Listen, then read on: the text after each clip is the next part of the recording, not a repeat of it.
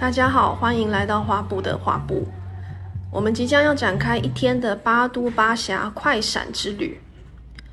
我们是早上10点出发的，但是呢，我们没有想到周末出发居然会塞车，塞得这么严重。3个小时才进到马来西亚，我们就选到一个比较近的，在路边的麦当劳。我觉得最棒的就是这边没有什么人，很宽敞。这个是你的，你怎么喝冰的啊？你的，没有什么好。这个是什么啊？这个是玩具哦，送的玩干嘛送一个玩具？然后这是你的鱼的，这是我的牛的，这是你的苹果派，这是我的热可可。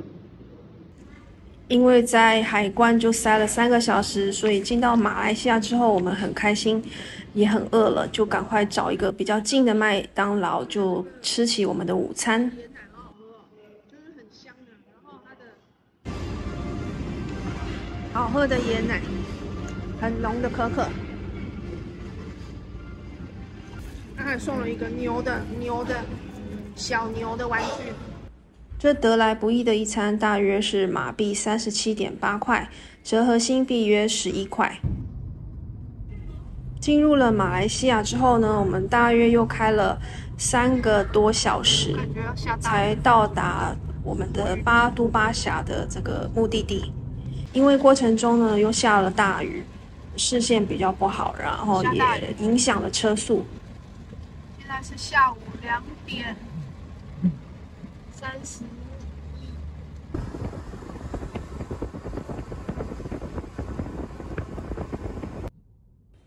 现在应该已经是到了巴都巴辖了，感觉这里的风景很像台湾哦，让我想到了台湾的屏东，也是在马路上会看到远处的山峦，然后两边都是绿色的树和平房，感觉很舒服。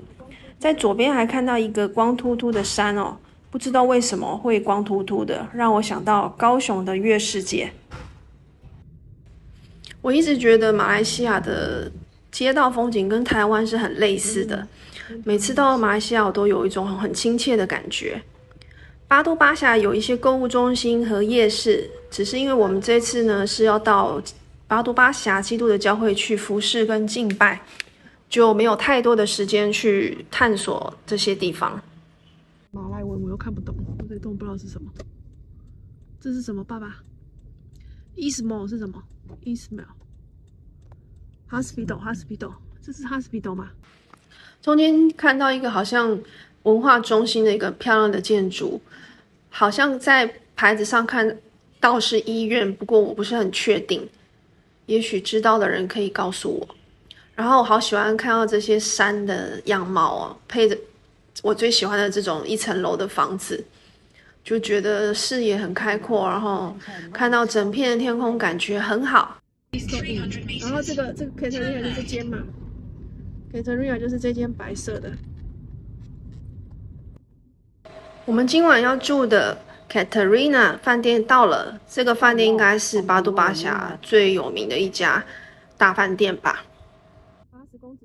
这是巴都巴辖这个镇上面的第1间4星级的饭店，它的外观感觉还挺不错的，就是还蛮雄伟的，然后会让人想要赶快进去看看。不过我们得先找到教堂的位置，所以呢，我们又按着手上的地址呢来找教堂的位置，后来终于被我们找到了，不过也过了1个小时，因为手上的地址呢有一个地方是写错的。幸好后来我们确定找到了之后呢，我们也又饿又累了，毕竟今天已经开了7个小时的车了，所以呢，我们就决定就在这个教堂旁边的这个餐厅呢，就近吃个饭吧。然后在教堂的旁边就会看到这些也很像台湾的小镇的这种风光啊，那些比较斑驳的房子啊，然后柏油路啊。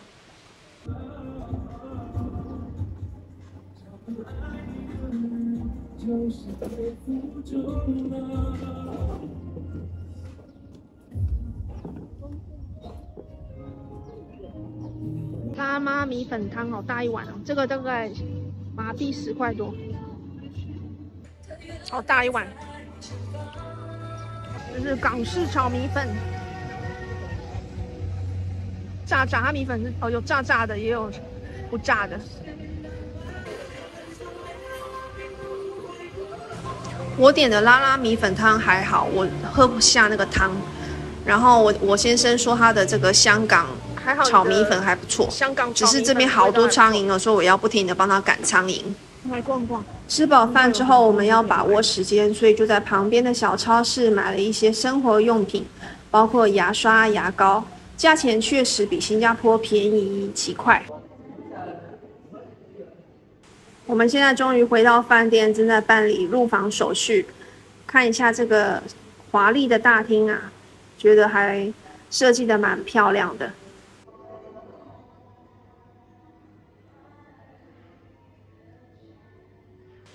在这里一晚的房价还蛮实惠的，大概新币50块，折合台币大概1000多块一个晚上。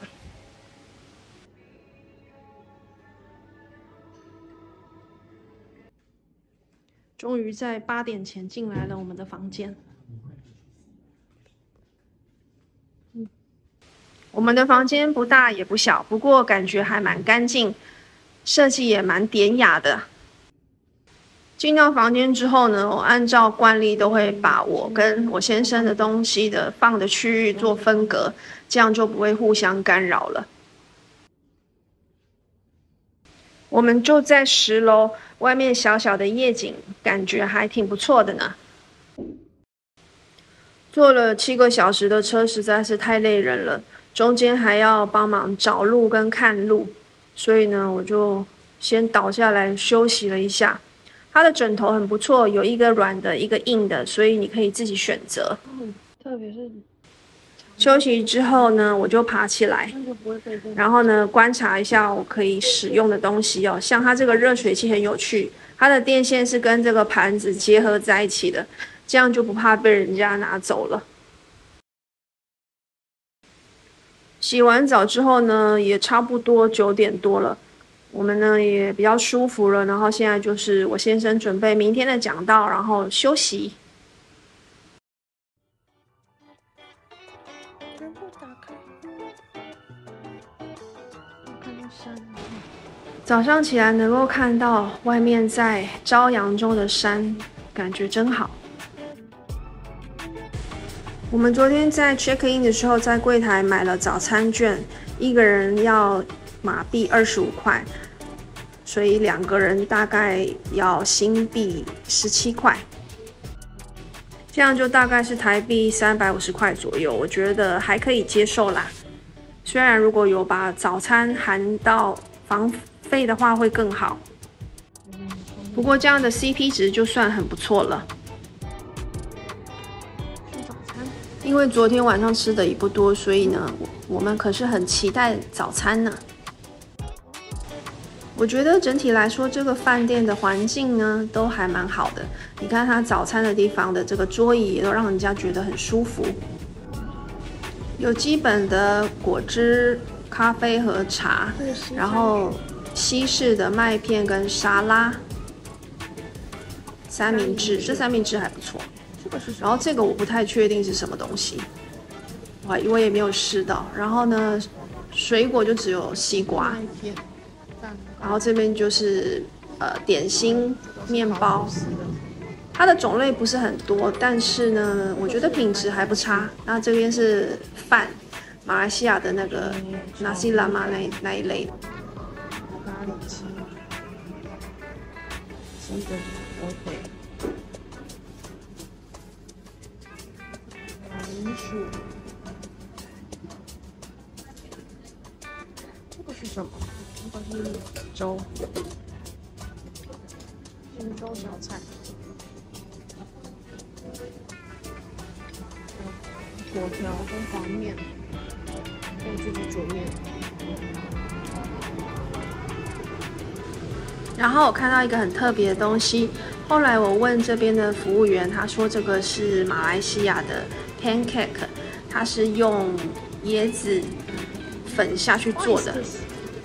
应该是不太确定是椰子油呢，还是椰子肉，然后再加上面粉做的。总之它很美味。Thank you。椰子饼。Thank you。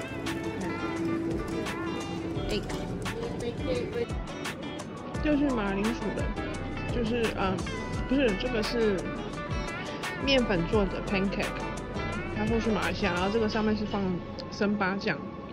有点辣辣，然后就咖喱鸡，咖喱鸡味道还不错。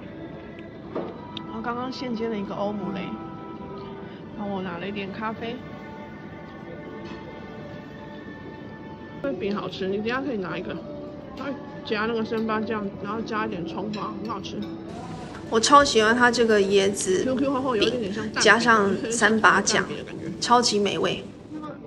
它那个饼的口感呢，就是有点像台湾的蛋饼一样 QQ 的，是厚的那种蛋饼皮。然后这边的咖喱鸡也很好吃，所以我最喜欢的应该是这2样吧，就是咖喱鸡还有这个椰子煎饼。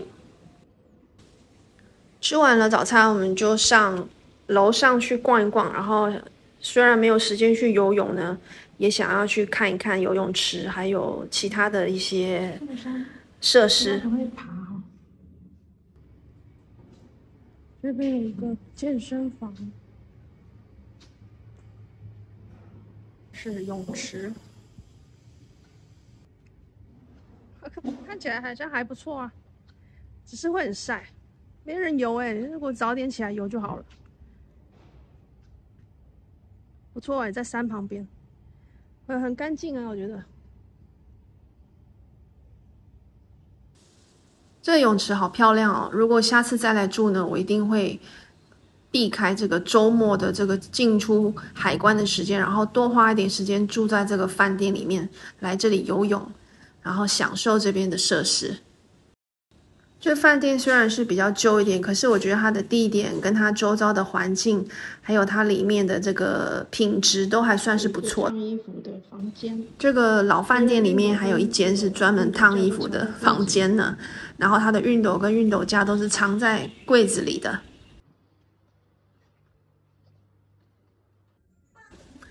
退房之前呢，我又再把握一些时间躺下来休息一下，看一下这边的卡通的节目。临别合影一张。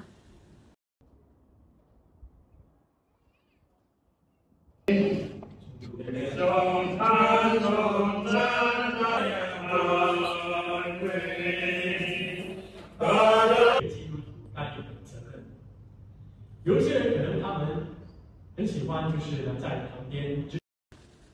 我先生在工作之余，用很有限的时间准备了一篇讲道，还有一篇查经。是林玉鸾姐妹，啊，88岁了不起，还会看武侠小说。认识了一位88岁的林女士，真是看不出她已经88岁了，她还很有精神呢。午餐很感谢巴都巴峡教会的姐妹们，她们自己准备的食物带到教会来，跟大家一起团契分享，每一样都好好吃哦。这个是叉逼混，然后那个是什么？芋头糕。萝卜糕，这个是3把。哇，好棒哦！小心小心。我非常喜欢一个姐妹做的萝卜糕，然后沾上他们的三八酱，实在是太绝配了。然后这个角豆也炒得好脆，好好吃哦。不管是芋头饭、炒米粉、萝卜糕，还是甜点跟蔬菜，都是令人垂涎3尺的美味。木薯糕，你这个你减肥啊？吃完了爱心午餐之后呢，大概12点多，我们要准备赶快回新加坡了。希望回去的时候能够不要那么塞。在高速公路上呢，天气很好，蓝天白云，然后也没有什么车子，所以都还蛮顺利的。看着这两旁的树林与山，都觉得心胸非常的开阔，放松。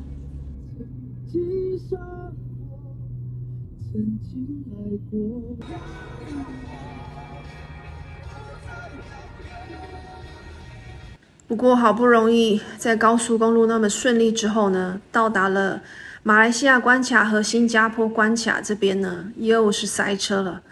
我们这次塞了2.5个小时，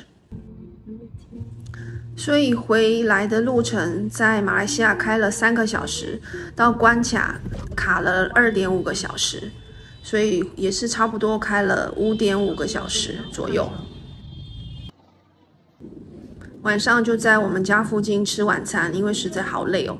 我点了一个双鱼米粉，这家已经开了几十年了。我的鱼米粉很好吃，我先生的福建面也很好吃。就是我的汤头是很入味，而且很多料的。我先生的福建面也是很入味的，就是这一家星星板面米粉、炒米粉等等。我都不知道这里是24小时的。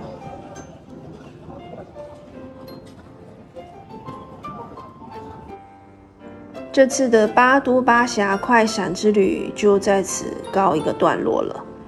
我想我下次再也不要在周末的时候进出马来西亚跟新加坡的海关了，因为实在是太塞车了。如果真的是要周末进去的话，可以考虑搭乘巴士、客运或者是飞机，因为巴士跟客运有一个专用道。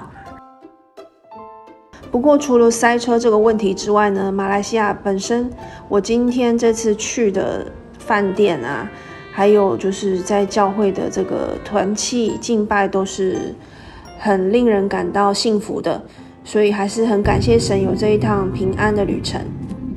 那希望你们也有机会可以到巴都巴峡那边走走。谢谢你们的收看，那我们下次再见咯。